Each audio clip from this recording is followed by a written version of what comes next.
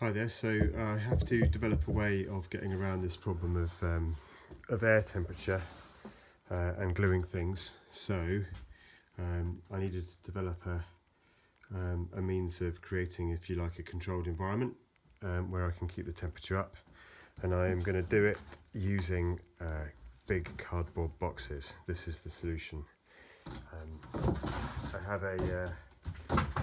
I have an oil-filled radiator which I'm going to put into the bottom of that tall box there, and then the idea is to create a kind of a housing that sits over the top, that warm air can move into and be trapped around the gluing joints as they set. So my plan is this: I'm going to try and set the thing up. The heat will be provided by an oil-filled radiator,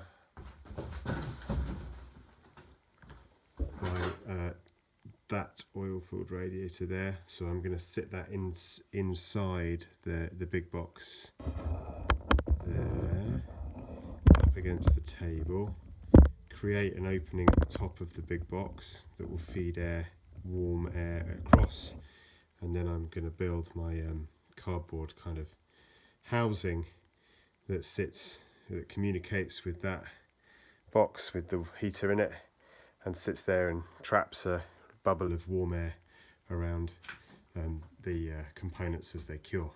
So that's what I'm going to do. So there's two things I need to get hold of. One is I need to go and get some parcel tape to build the thing out of, and secondly, we've got a maximum minimum thermometer somewhere, so I'm going to try and, there's a fly, I'm going to try and find that and put it in there and see if we can just take a record of the temperature that it reaches tonight at a minimum, and if that is warm enough, then I reckon we are good to go. Otherwise I'm just going to get stuck with this weather forever, so and I don't want that. So let's see how we get on. We've got a couple of holes in the bottom of this toolbox, so I think my approach is going to be to put this over the top. I can't really do it one-handed, but to drop this over the top of the oil radiator like that, and then I'll take a feed of warm air out of the top part here. So I'll just hack into that. I'll probably chuck you back on here and do it like as a bit of a time lapse. You'll see what's going on, I'm sure. So here we go.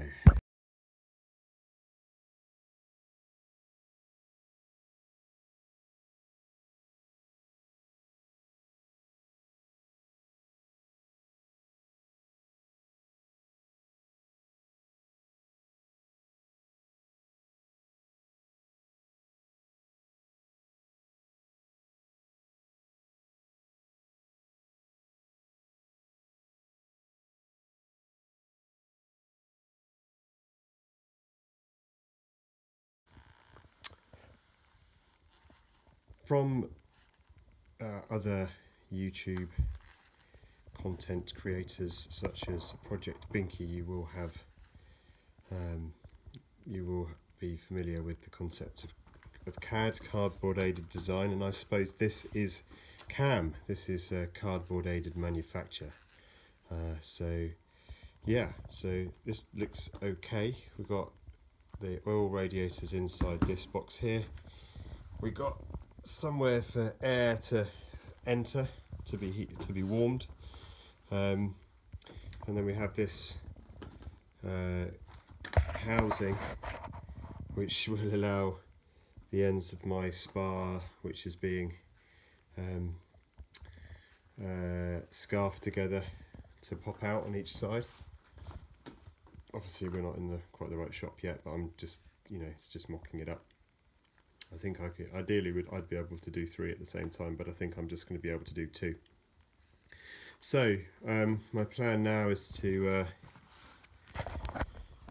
throw this maximum minimum thermometer inside. I'm not even sure how this works. So I'm going to chuck that inside and just make sure that the minimum temperature does not fall below 15 degrees with the heater running tonight.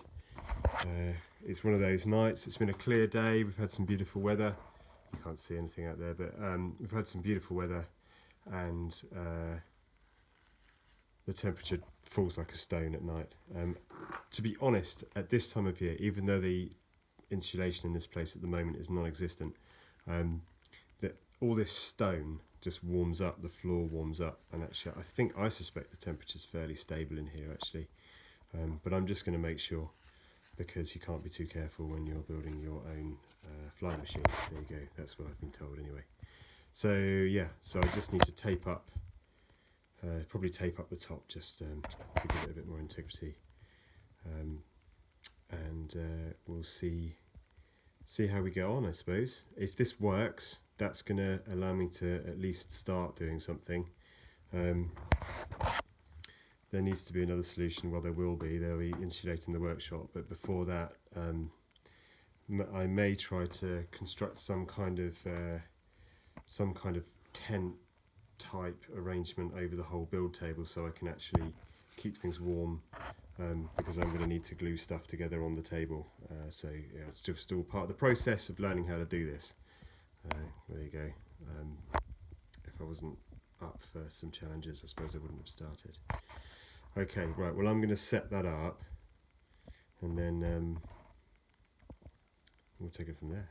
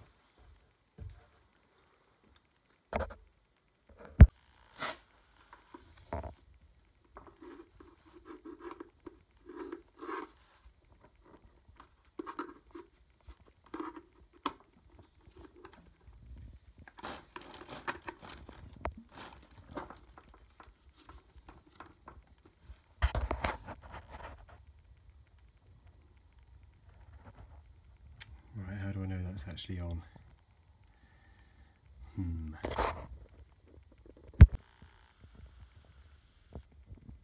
So this is why I have so many handy cardboard boxes in the workshop. I have bought a new storage solution. Yeah, not cheap, but I think it's going to help until I have time to make my own at much lower cost. But this will really help. So I've got a lot of sorting and labelling to do, but that's going to help me a lot, I think, to remain sane, which is always helpful. Alright, that's probably it for now. I've switched on my weird kind of autoclave, and we'll see what the thermometer says in the morning. and I'll see you in the next one. Okay, a quick one this morning. Just need to, I've had this on all night. Feels nice and warm to the touch actually, and I can feel warm air pouring out of the out from underneath here. So I'm just gonna pop you in the stand, and then I can just lift this off carefully because I don't want to disturb the thermometer if I can avoid it.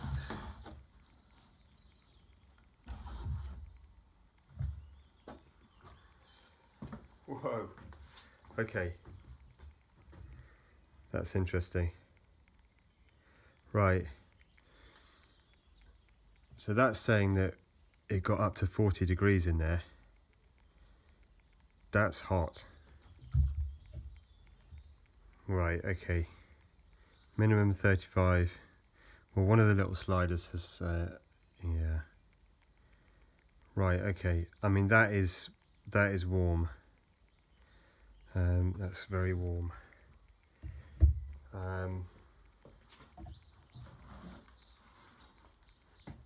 What? Just trying to work out what best to do.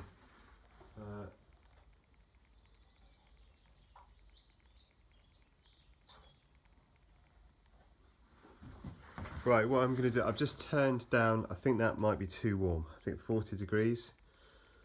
I need to look at the technical specification of the epoxy, but sorry it's gone a bit, can I get it to brighten up a little bit in the middle? Yeah, I'm sorry it's gone a bit dark. That's better. Yeah, that's a bit too warm. But I'd had that at, I had the oil radiator at like minimum setting, but minimum, it's got 3 coarse settings and then a thermostat. So I had it on minimum, but with the thermostat turned up to the maximum. I'm going to turn that thermostat down. I'm going to turn it down and put it back in actually, and see if I can stabilize that temperature down around about 20 degrees, something like that, and see what happens then. If I can get that, but it looks to me like we can definitely hold up temperature, so I will I think I can get gluing tonight.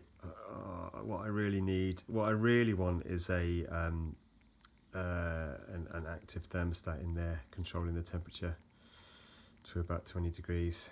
Should I wait and do that? Oh god, it's so painful. Right, I'm going to let it settle down today, see what temperature it maintains today, bearing in mind it's going to be a fairly warm day, but it's going to be quite a warm night as well, so we'll see. Right, well, I'll bring you back in whenever I resolve that particular issue. Right, decision made. This is the thermostat from my office, my Shonky office heating system, which essentially is one end of this thermostat is goes into a plug, and the other end goes to a socket, and into that socket I plug my oil radiator.